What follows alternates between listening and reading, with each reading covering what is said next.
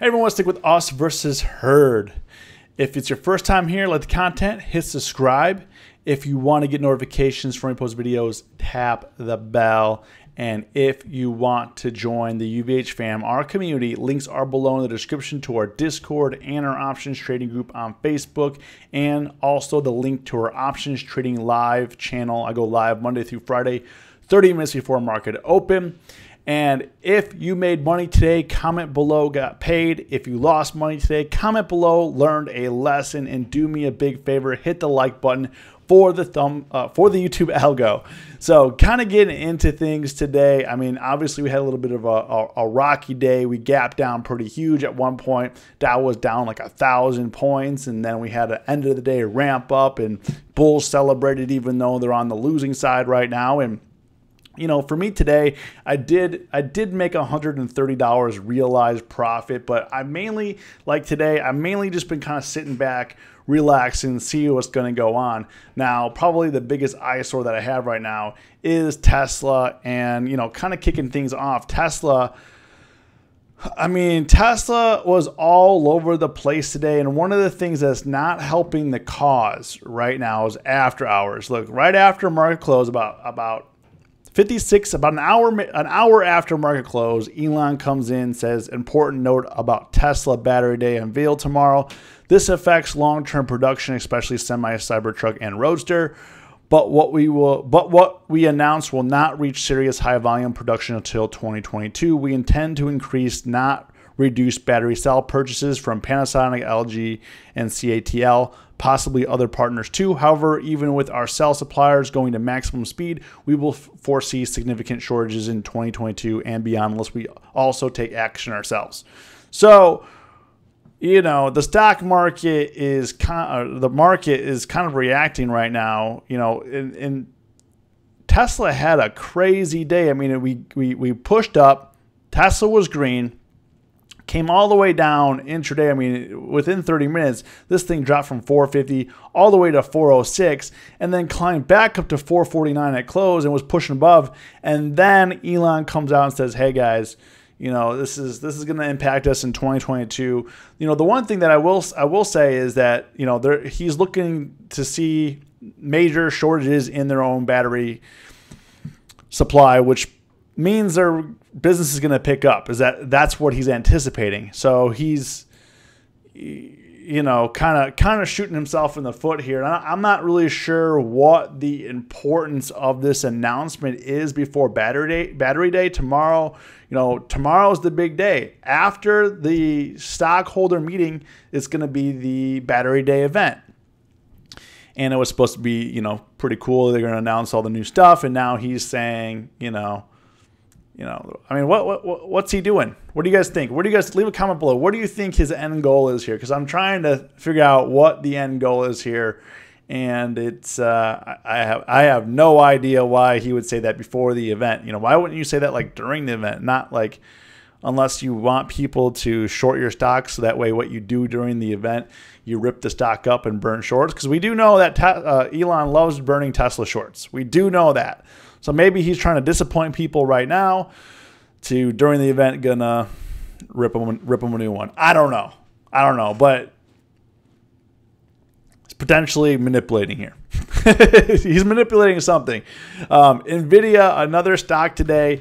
So we'll see. I mean, I have no idea what's going to happen to Tesla. But Tesla, well, let's go back to the Tesla 1-year chart real quick. You know, Tesla obviously a little bit choppy in here. However, it is still pretty bullish. Even if it comes down to 400, still pretty bullish on the 1 year here. NVIDIA today. So NVIDIA, I had a quick day trade on NVIDIA. I traded the 500 call, which is a little bit out of the money. I'm like, okay, there's no way. I bought it down in here. I flipped it here, made 95 bucks. I made 95 bucks just, you know, a couple dollar ride, and then it came down, and then it just kept going and going. In that position, you know, on NVIDIA this morning, I bought the 500 call. As you can see here, I bought it for 580, sold it for 675 in NVIDIA.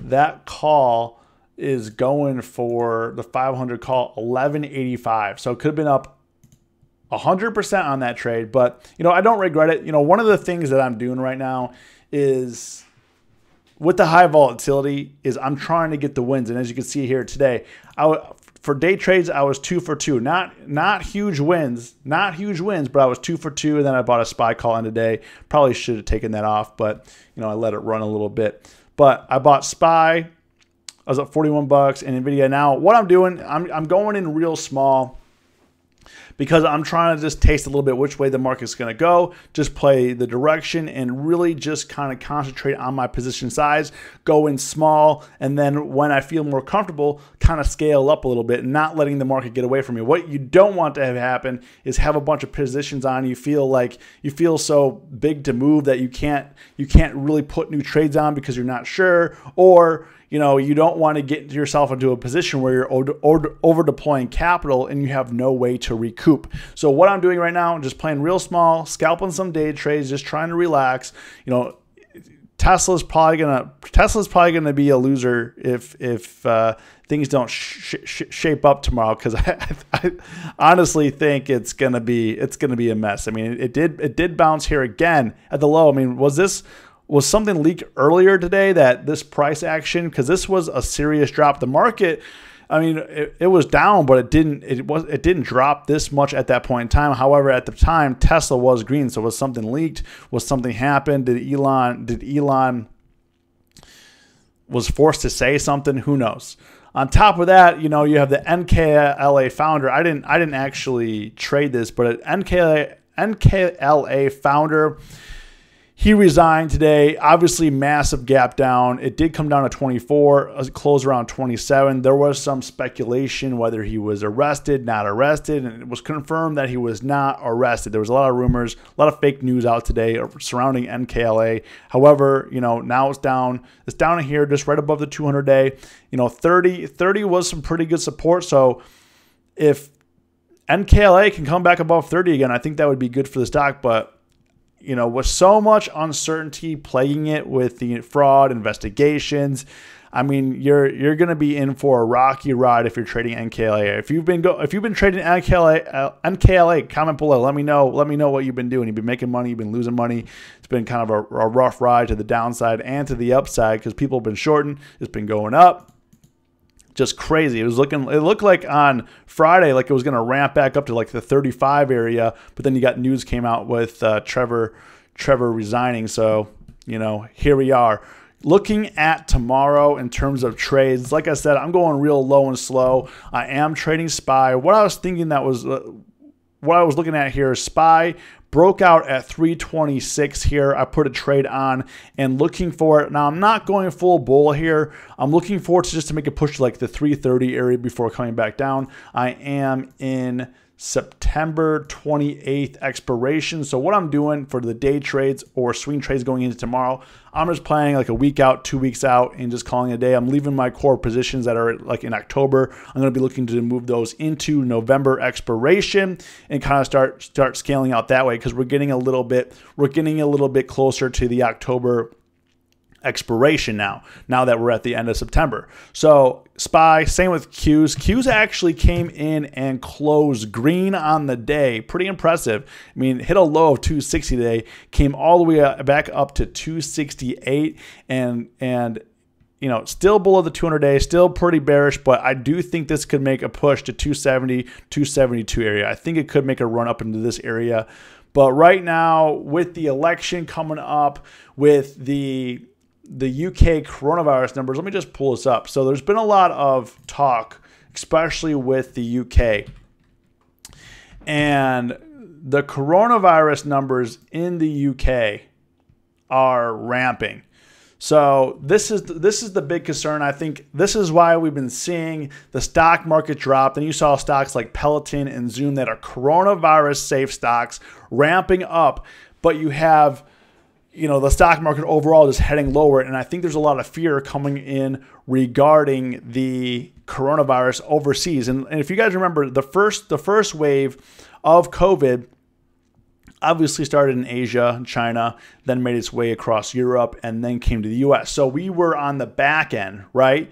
And right now, UK is getting hit. They were pretty low, under 1,000 a day, and then they were going way up. Now, the one thing that I will say, whether deaths are lagging, deaths are under 20 for the whole UK. So super, super low.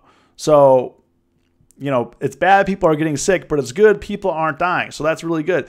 But I think that it's just driving a lot of fear into the market, and I don't necessarily think that this is going to cause a problem. People are saying, hey, the UK may. There's just a lot of speculation right now, and pricing is all over the place. Same with, you know, if you look at the US, here, you know, we're downtrending, but this could reverse at any time. But if you look at deaths here, deaths are relatively on the lower end, not as low as the UK. We're still at like 300, but for cases, you know, we're a lot higher, obviously. We're a lot higher. You know, we're at 42,000 when the UK only had like, you know, 3,000 a day, 4,000 a day, which, I mean, it's high for them, you know, based on their population. But going into the United States, you know, we're at like 43,000, but deaths were at like 300 or basically 1,000 or less. We'll just call it 1,000 or less. I don't know. It's kind of weird. Don't you guys think it's weird that it's like so choppy, like up, down, up, down, up, down, up, down, up, down? Like, why is that the case? Why is there so much choppiness? You know, obviously this is trending lower, but the UK, not as choppy and trending higher, except for deaths. Now, I know deaths lag, but deaths are at a minimum for the UK, and cases are on the rise. So I think it's a lot of fear in the market. I don't necessarily think that we're going to probably go through a second wave shutdown. I think that it could get bad, but I think, you know, in my opinion, of course, this is my opinion. I'm not a doctor by any means, but I think the worst is over, and I think the market's overreacting a little bit into what's happening here. But let me know in the comments. Let me know what you think. But that's kind of my thoughts for tomorrow. If you watch the video to the end, comment, watch to the end. And as always, stay safe, stay green. It's us versus herd.